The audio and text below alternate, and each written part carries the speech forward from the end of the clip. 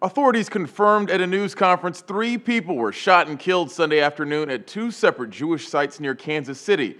KSHB reports a suspect has been taken into custody. That suspect seen here is a white male in his 70s. Overland Park Police Chief John Douglas told reporters the man isn't from Kansas and there's no indication he knew the victims. According to NBC, law enforcement has identified the suspect as 73-year-old Frazier Glenn Cross Jr. from Missouri. The first shooting happened around 1 p.m. outside the Jewish Community Center of Greater Kansas City, where teens were auditioning for KC Superstar, a musical talent competition. We thought it was weather. Yeah, there were people ducking down under tables and yelling at us to get inside. The Kansas City Star reports the first 2 victims were a 14-year-old boy and his grandfather. One man told WDAF he saw a man holding what looked like a shotgun and also saw somebody laying on the ground. A second shooting took place minutes later at Village Shalom, an assisted living facility just south of the community center, where one woman was shot and killed.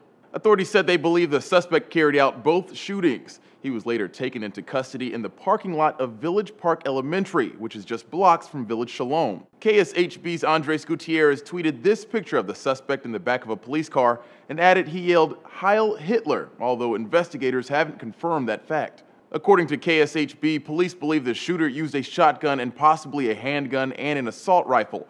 Authorities say it is too early to determine whether the incident was a hate crime. For Newsy, I'm Christian Bryant.